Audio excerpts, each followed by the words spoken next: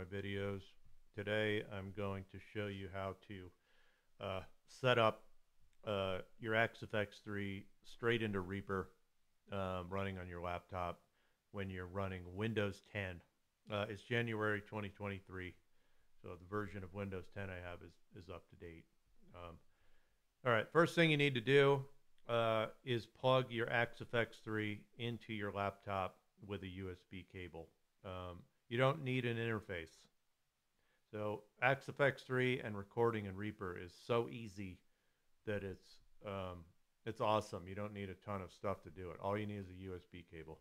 So plug that in, and then for Windows, in order to get connected to AXFX3 hardware, you need to have the drivers. So what you do is go to Fractal's downloads page and check it out right here. I'll put the link in the description too for this. Go down to the USB driver setup for Windows. Download that puppy. In your downloads, it'll be a zip file. Unzip it and then just run that executable for those drivers. And you'll want AXEdit as well if you didn't already install that. So once you run those drivers, AXEdit will work, so you'll be connected to your hardware, your AXFX3. And now Reaper will also be capable of reading from your AXFX3. So until you install those drivers, Reaper has no clue your AXFX3 even exists. So let's go over to Reaper and show you how to do. I'll show you how to do this. So in Reaper, first thing you got to do is set up what's called your ASIO settings. Go to Options, Preferences, and in here you set it up like this. I'm going to leave it there for a second. All right, I mean, that's how I have it set. You can set a few different outputs and stuff in there, but that's how I have mine working right now. Then what you do is add a track to Reaper. So I'm just going to double click over here, and then I right click on this spot right here and go to Input, Mono or Stereo, and you'll see these in, one, out, block, whatever.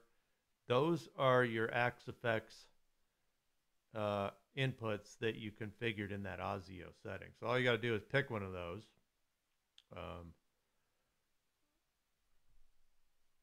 I'll just leave it. Actually, I'll do stereo here real quick.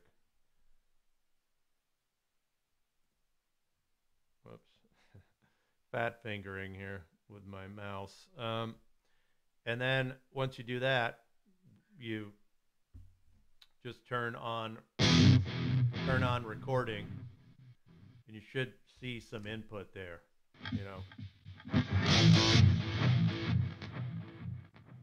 and we got it. So that's how you do it. And then once you've got input like that,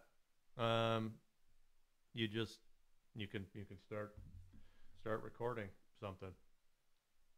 I'll do a little quick jingle here, I guess, for the heck of it.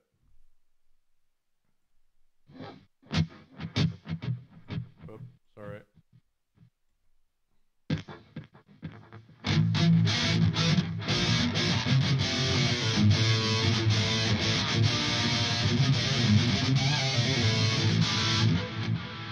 With a bit of actually flamenco as an example. So anyway, that's how you do it. Download the drivers, install them, stick in the USB, set your ASIO settings, set your track input to one of those inputs on the ASIO, and you got yourself 0 to hero in about 10 minutes. All right, thanks everybody. Have a good day.